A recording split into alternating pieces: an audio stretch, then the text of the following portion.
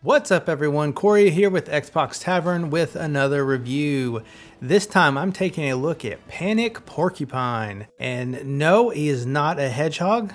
No, he's not a boy made of meat. But if you've played games with those types of things, this might look familiar to you. In a mashup style game of Sonic the Hedgehog and Super Meat Boy, Panic Porcupine has this what can be fast-paced action that requires you to play these levels and collect chicka-birds. That's right, there are these birds around all the levels, and once you collect all of them, you complete the level. But there's more to it than that. There are going to be obstacles and anything in your way that will try to kill you. This game is not shy on its death traps. There are saws galore, cement pits, and other things that are just out to kill you and your momentum. Now, you're going to be running most of the time from left to right, in a sense, in the beginning at least.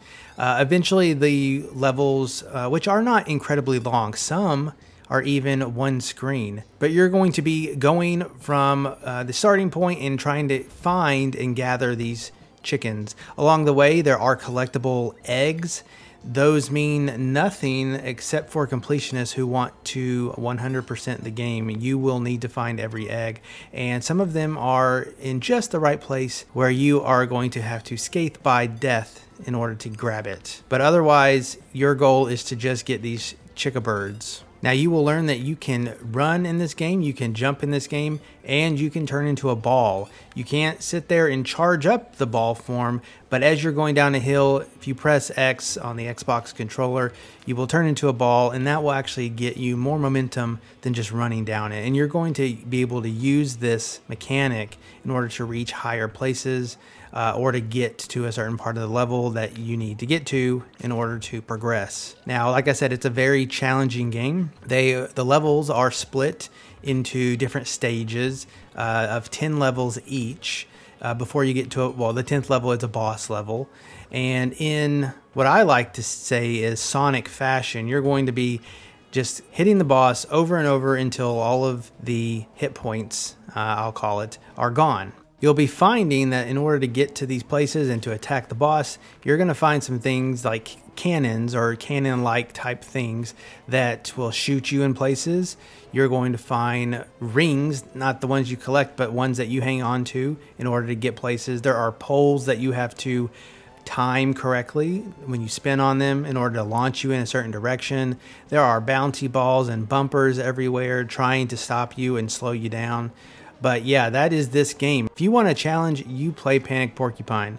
If you want to really kill yourself, you try to complete Panic Porcupine 100% and get all of the eggs. I think it's funny and it's pretty smart of them to know how hard their game is. Even in World 2, I came across a split path in that stage, and you could go to a level maybe 4 or 5, one of the two. But one of them has a helpful hint at the beginning that says, you can go back to the map if it's too hard for you. They knew and know that that is a tough level, so they don't make you do it in order to progress. Kudos to them on that. Otherwise, what you're seeing right now is kind of what you're getting with this game. If you are all about really challenging platforming, and especially with speed built into it, you should check out Panic Porcupine. Just a quick hit on the graphics and the audio. The graphic style is obviously this 8 or 16-bit, I'm not sure, style, which I think works with this fast-paced platforming. And the audio is really on point. It fits the aesthetic just right. I really enjoyed the soundtrack that I heard while playing the game. But I think that will do it for me. Be sure to check out xboxtavern.com where I'll have my score of the game. But I hope you enjoyed this gameplay, and maybe, just maybe, it has convinced you to try Panic Porcupine. See ya!